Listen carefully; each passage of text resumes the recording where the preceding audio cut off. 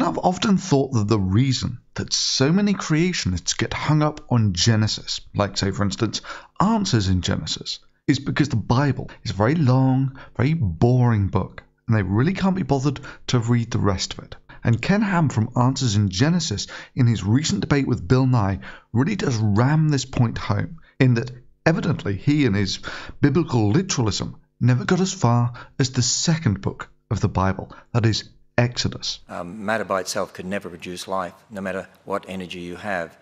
And, even if you've got a dead stick, you can have all the energy in the world in that dead stick, it's going to decay.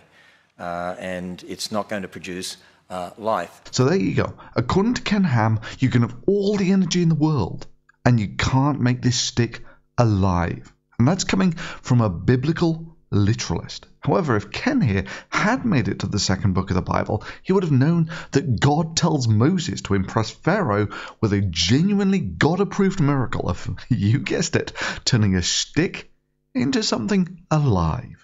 And God spake unto Moses and unto Aaron, saying, When Pharaoh shall speak unto you, saying, Show a miracle for you, then thou shalt say unto Aaron, Take thy rod and cast it before Pharaoh, and it shall become a serpent. And Moses and Aaron went unto Pharaoh, and they did as the Lord had commanded. And Aaron cast down his rod before Pharaoh and before his servants, and it became a serpent.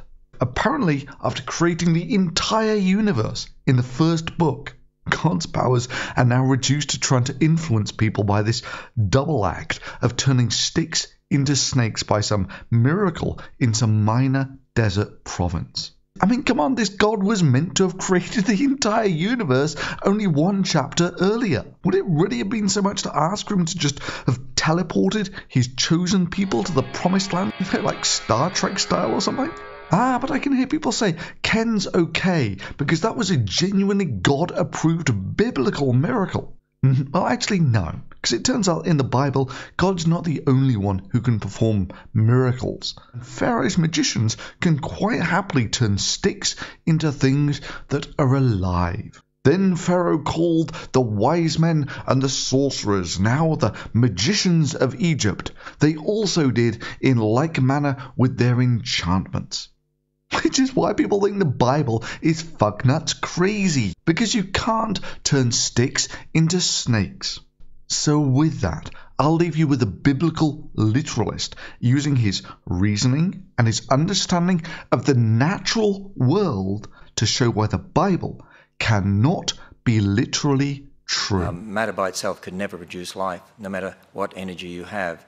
And, even if you've got a dead stick, you can have all the energy in the world in that dead stick, it's going to decay. And it's not going to produce life.